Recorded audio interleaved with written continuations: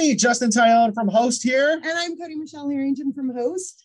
And we want to congratulate Nguyen. So I remember the very first time I met her, and she got on to Zoom with me and said she's ecstatic to enter the housekeeping industry in hotels.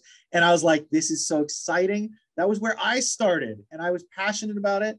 And there aren't a lot of people who want to start in institutional housekeeping and build their careers. And I'm years in now with Nguyen, remain so excited to work with her because we share that passion that not a lot of people necessarily share. And what I think about every time I think about Nguyen is just the gentle way in which she supports her team.